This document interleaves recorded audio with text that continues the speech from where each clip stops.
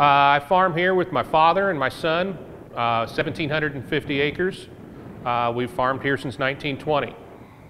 But here in the last year, the Rock Creek Wind Project was built here, and 150 windmills went up in the area, 9 of them on us. It's like anything else. You know, I have 15 of them within a mile of my house. Do they make a noise? Yes, they do. You can hear them run, but it's like living next to a highway or a railroad track or anything else. After a couple weeks, I don't even hear them anymore. As a landowner, it's nice when the checks show up in the mail, and the checks are substantial. During the process, we had lots of community meetings. Farmers would get together in shops and talk, and what are you going to do? What are you going to do? And I think the main thing on this was communication between the neighbors. Taxes are paid on these, and right now, just on this one project that came into our area, it's 150 of them, 137 of them are in Tarkio School District. That is going to translate into $650,000 more every year to Tarkio School District without us having to raise taxes at all. Atchison County, there's less than 6,000 people in the county, and I think everyone up here is just happy to see anything come.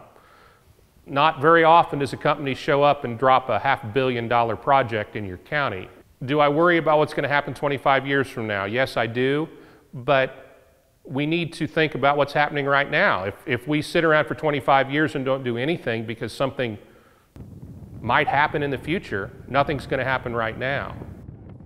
I got involved when some county members came to me, and Farm Bureau members, and said that they had some concerns regarding the wind turbines and what that would mean in terms of property rights and land value and things like that. Yeah, ultimately what we would like to see is a task force at the state level that would examine issues from DNR to conservation, Department of Transportation, even take a look at county commissioners and how they handle things, zoning versus unzoned. We have a township form of government here in our county. That plays another role into it. What are we going to see down the road in decommissioning? What is that going to look like? The taxation of it. Where at the state level does the state assessor take a look at wind turbines? What happens if the wind turbine company moves out of the area? Is the landowner responsible for that in terms of property taxes? So at the annual meeting in December, we did go through the resolutions process, introducing the idea of a task force and a moratorium to just kind of take a time out and take a break and see what these issues mean long term.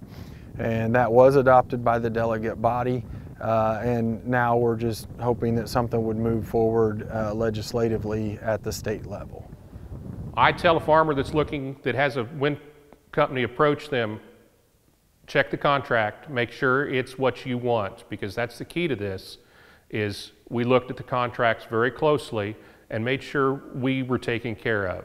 And then you have to ask yourself, you're going to give some things up, but what you're going to give up and what you're going to gain, you have to weigh those two things, and I feel we've gained more than we've lost in this process.